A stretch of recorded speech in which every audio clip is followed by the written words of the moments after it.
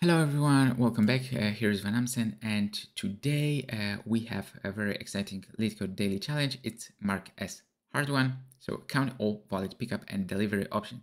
And this one is a combinatorial problem, and I'm going to show you not one but two ways to solve it, and we will code it live in Go. And yes, all the code will be available as well in LeetCode and GitHub. So let's dive in. So first up, let's understand the problem. So we will try to use dynamic programming, and we need to count all ways pickup delivery possibility sequence such that delivery I is always after pickup I. So looking at some example, if n is 1, we can have only one option, so it's pickup 1 and delivery 1. But if n is 2, we can have 6 options. So it's, for example, pickup 1, pickup 2, delivery 1, delivery 2. Also could be pickup 1, delivery 1, pickup 2, delivery 2. So most importantly, delivery need to be after the pickup. So as in real case, and here we have a total of 6 options.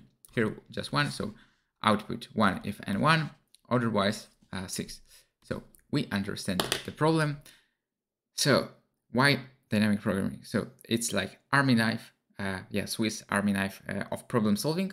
So imagine you are building a skyscraper, and each floor is a sub-problem, and you don't build 100 floor without constructing the 99th floor below it, right? So similar thing is with dynamic programming. So we will start with a variable called count and initialize it to 1. And why? Because when n is 1, there is only one per one pickup and one delivery. So valid sequence P1, D1. So this is our base case. So let's write some helper function. So helper variable. So modulo.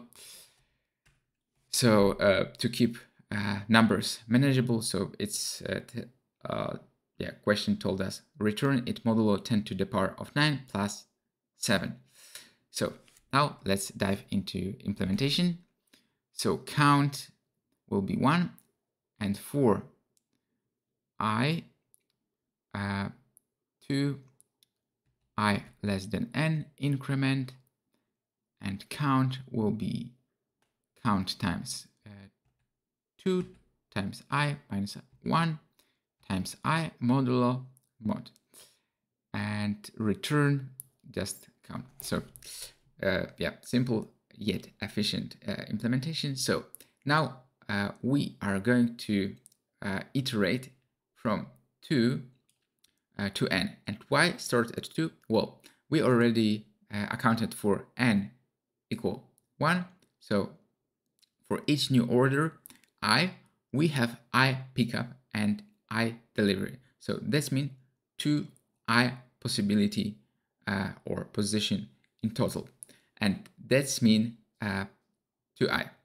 But when placing the pickup for the I order, there are just 2i minus 1 choices. So that's why we have 2 times I minus 1 times I. And finally, we return the count.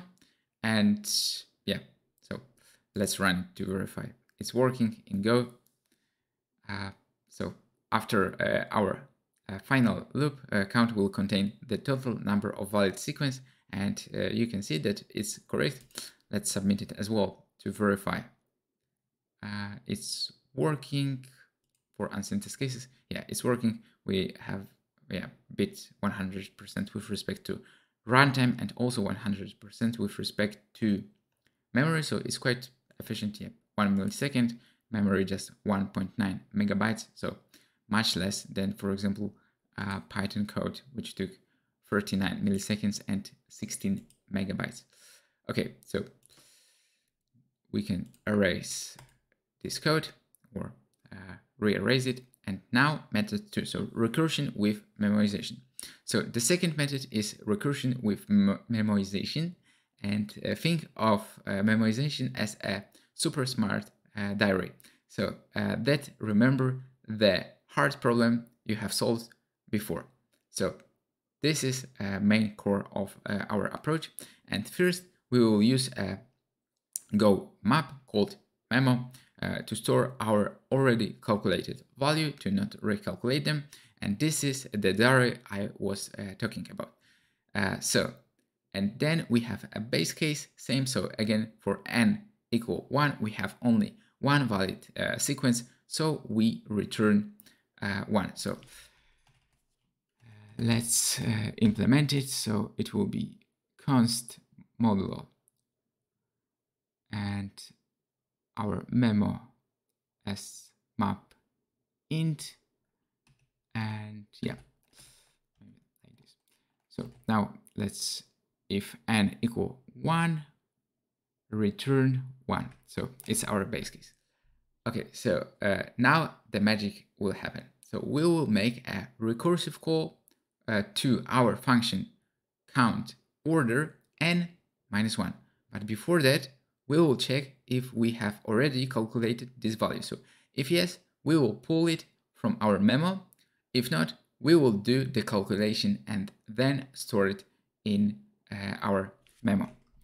So it will be if value exist, memo n exist, return value, and now count will be count order n minus 1 times 2 times n minus 1 times n modulo mod, and memo count, and return our count. Okay, so this is our implementation. We can also run it to see if it's working. The formula is, yeah, same logic as in dynamic programming, but now we are using recursion with memoization. So yeah, that was insane. So let's submit it also for syntax cases. Yeah, all good. Also 1 millisecond. And now with respect to memory, a bit more, but probably it's because of recursion memory call stack. So we have just seen and solved 2 robust methods to solve this problem, and I hope you now know and feel more comfortable with dynamic programming and recursion with memoization, and all the code available in GitHub or LeetCode.